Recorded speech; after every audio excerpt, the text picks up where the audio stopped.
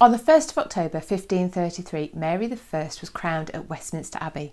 This was the first coronation of a female monarch in her own right. So she was a queen regnant as opposed to a queen regent, who would be queen by virtue of being married to the king.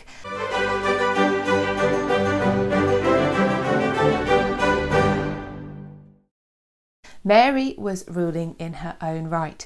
She was the daughter of Henry VIII by his first wife, Catherine of Aragon. Technically, she succeeded Queen Jane, who had become a queen after Edward VI's death earlier in the year. But as we know, Queen Jane didn't last long enough between the death of Edward VI and the proclamation of Mary as queen to do any real ruling of the country, and she certainly didn't get a coronation.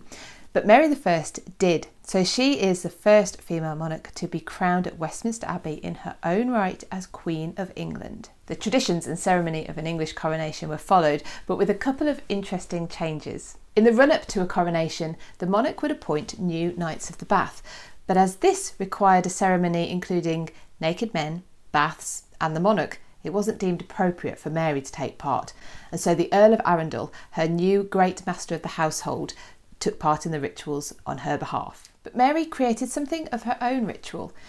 She called upon her council members to attend her at the Tower of London. She knelt before them and spoke at length about how she had come to be their queen, about the duties that she saw that a king or queen had, and about the obligations that her and her council had to God and to her people. She remained kneeling for the whole time, and the most powerful men of the country were moved to tears. The coronation procession took place the day before the actual coronation ceremony. The streets had been lined with rushes, and tapestries and rich cloths had been hung about. There were pageants planned and set along the route, which was taken by the Queen and her huge entourage, which included the Princess Elizabeth and Anne of Cleves. Sunday the 1st of October was the day of the coronation, and Mary made her way from the Tower of London by river to Westminster Palace, where she changed into her first set of robes for the day. At 11 a.m, Mary made her way down the blue cloth which had been laid from Westminster Hall to the high altar of Westminster Abbey. She was preceded by the bishops of Winchester, Norfolk and Arundel, who held the orb, sceptre and crown.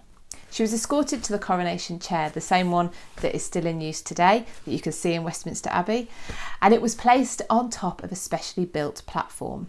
She was then taken to each of the four corners of the platform to be presented to the congregation. After prayers, she went behind a screen to the left of the high altar to change for the holiest part of the ceremony, the anointment with holy oil. Mary was concerned that none of this ceremony could be tainted, and so the oils she had made sure herself had come from Flanders. After that, and back in her velvet robes, Mary sat on the coronation chair. She was presented with the spurs and a sword, and was successively crowned with 3 crowns. The first one, that of Edward the Confessor, the second one, the imperial crown, and the third one, her own, which had been specially made for her. It was almost 5 p.m. when Mary, now dressed in purple velvet and wearing her crown, processed back from Westminster Abbey to Westminster Hall, now laid up for the coronation banquet. During the banquet, Mary's champion, Sir Edward Dimmock, carried out the tradition of throwing down the gauntlet to anyone who believed Mary not the true sovereign.